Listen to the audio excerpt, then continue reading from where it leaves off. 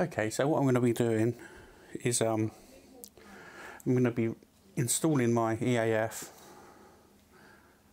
onto my William Optics Zenithstar 81 today.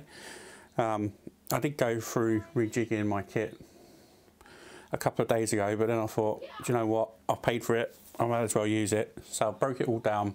I'm going to put it back on in a second once I've mounted the EAF. So the first thing we've got to do, in fact the first tip I can give you is to switch your tube 90 degrees. So this is at the top and you're sitting it on the bar. It'll make things a lot easier to work on, I should imagine. Certainly that's what I'm thinking. First thing I've got to do is undo these Allen keys here. Beggars belief, I've picked up the wrong Allen key. There you go, so this Allen key goes in. Just undo that. It shouldn't be done up any more than a nip. So yeah, that's nice and gentle. There's another one around here, so I'm going to take that out. And pick that up, hopefully. There we go. So this one can be undone as well. That a little nip. It should pull straight off. So I'm going to put this aside. Unfortunately it's a temperature gauge, but you know, I think a focuser would be nicer than that. You do lose the you do lose the functionality of the dual speed, but what can you do? Never mind.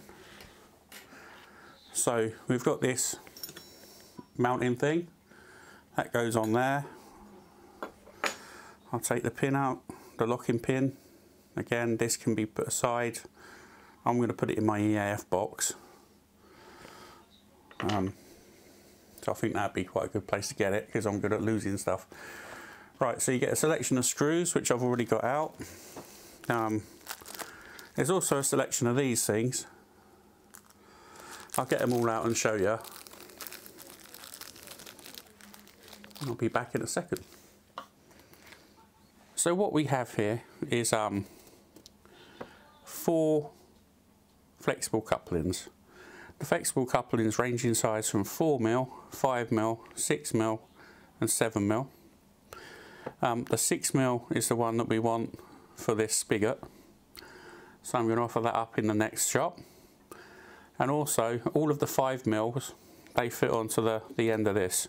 Okay, so the next thing I'm going to do is offer this flexible coupling up. Grab that, make sure it's in the right orientation. There's a flap there, I don't know if it's picking up all right. I'll line up the Allen, the grub screw, push it all the way in and back it off a little bit, just so there's a bit of a gap to avoid any binding up or anything. Right, so that's on the flat. I'm going to turn that around. There's another one there. Do that up as well. Just a little nip.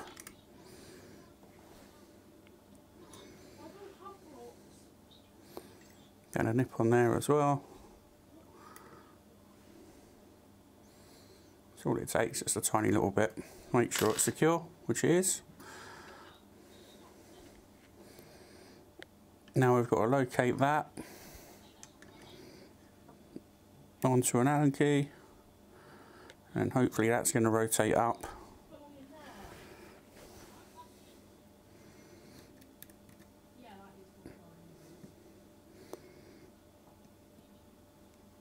That's it. You can feel it locate on the flat, just push it in and then back it off a little bit. I'll just move it around so you can see, hopefully.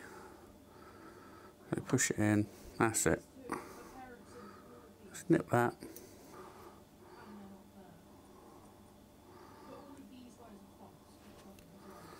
So we can tighten this one up as well. Back it off, tighten it up. And that feels pretty solid to me. I think we should be alright like that. Right, next up, pop this on. I'll mount up like that. Probably need to take out a couple of grub screws. I'll also switch the shot around so you can see what's going on. Okay, so the first thing I need to do is to remove this here. I'll pop a screw in there later on and put this aside with the rest of the stuff so we don't lose it. And put that in my tray for the minute. So you better check the screw fits it, because otherwise that wouldn't be very good. Guessing it's one of these.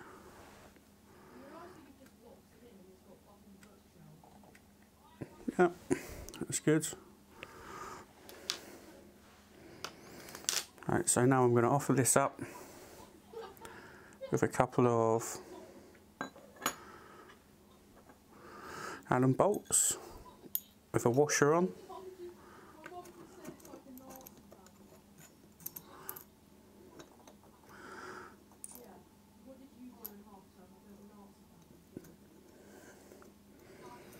There we go, so that's got that in. I'll get the other one, offer that up.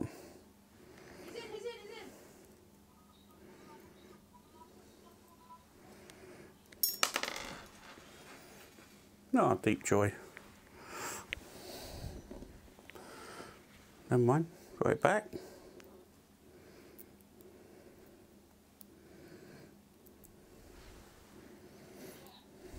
Right, offer this guy up.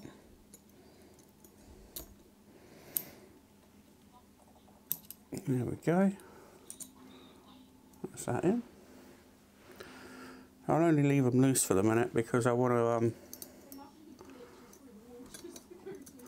obviously I've got to install this part as well to keep it secure, so I'll widen the shot a bit.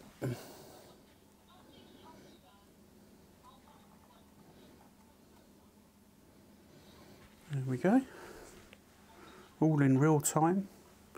Warts and all. So that one can go in there. That was where we got the locking screw from. Oh, might need the right Allen key.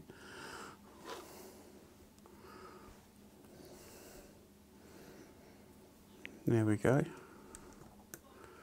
Set a screw in there and secure that.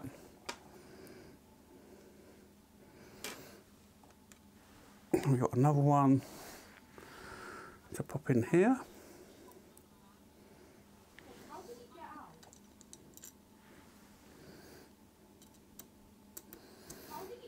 Again, I'll pick up and try and get the thing in the middle, but that's just me. Anyone I think I've been trained to do it. You wouldn't think so by this video though, hey? Right, so they're nice and secure. Now we can go back to these ones and take up any play.